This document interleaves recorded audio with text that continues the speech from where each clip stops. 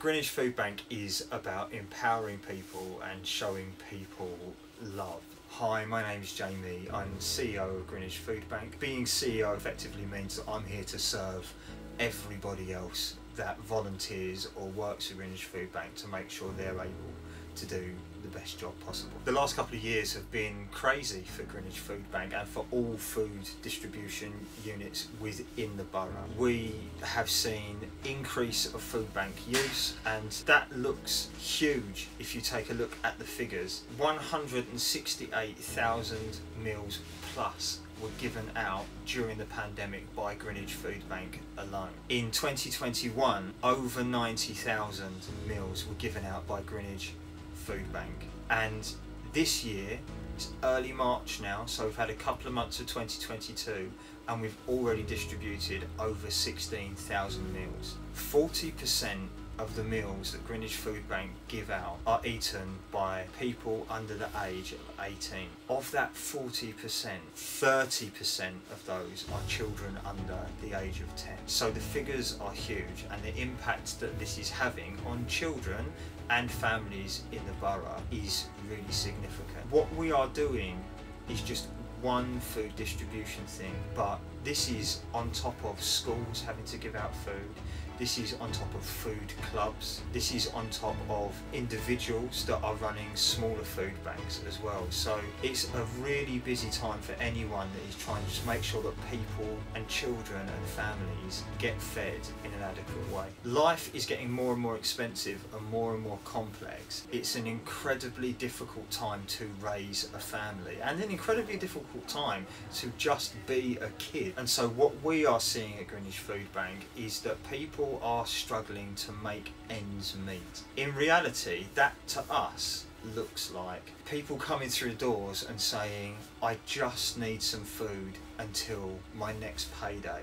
That pattern of behaviour is new, and that would suggest to us that child poverty and poverty within a family context is definitely on the increase. To access Greenwich Food Bank, all you need to do is contact one of our local referral agencies. We have over 250 of them, and these are people that work for the local council. Your GP would be able to refer you. Schools in the local borough are able to refer families as well. Children's centres, if they see a need, are able to refer to us.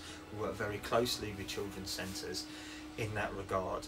In terms of eligibility, at this stage, if you say you need food, you will not go away empty-handed.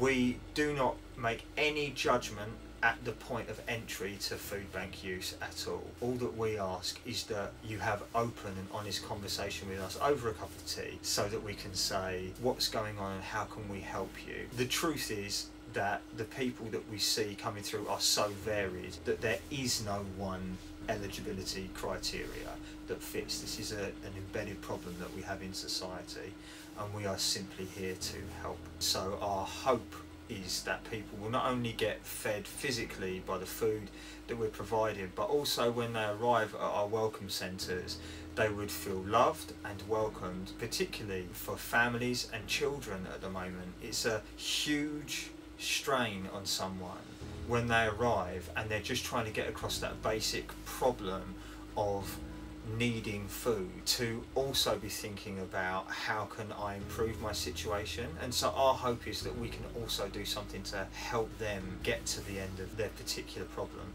When we look at the general situation out there politically, socially, economically, we can see that we're going to be around for a while. But one day our mission is to close, and that is not to close in terms of giving up on the problem, but it's actually to close in terms of finding the solution.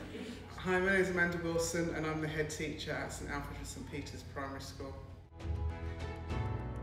So percentage-wise, we've probably got about 35%, which equates to about 86 children that are on free school meals. The term free school meals is essentially, they get a free school dinner, but then they're also entitled to get grants towards school journey. They can get grants towards uniform. So there's a wealth of things that if you're on free school meals, you also get access to. But it's the same dinner.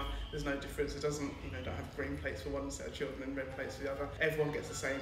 There hasn't necessarily been an increase in free school meals because it's based on sort of what parents are earning, and that's pretty much stayed the same. But that's not to say there aren't parents whose income hasn't changed because of the pandemic. We know that some parents lost their jobs, but they wouldn't have been entitled straight away to receive that additional support. So we started it in September 2021, and it was as a result of coming back from the pandemic and children being at home. And we started it, in fact it was probably October, because we did it to coincide with harvest, because we thought that was a really good time for people to bring in their goods, because we normally have a good response to Harvest Festival, but usually the food goes to the church and then they distribute it. But we thought this time round, as a way to kickstart the food bank, we would ask parents to provide things that we could put in there, and we got an absolutely amazing response, we really did. And that was from the parents here and from members of the congregation at St Alfred's Church as well. They just need to come in and see us. There's no criteria, they don't have to be on free school meals. We have families that are working, not entitled to free school meals. Where there's a need, we'll meet that need.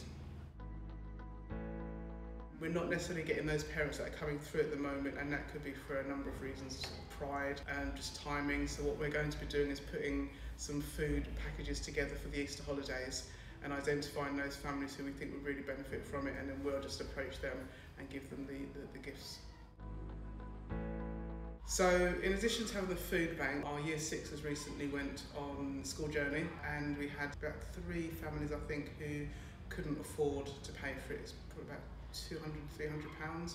So we thankfully get some money from an organisation called Greenwich Charities, and we paid for them to go, because I said to the parents, let's not money stop you from attending, and they were able to go because of that. Otherwise they wouldn't have been able to attend, which would have been a real shame.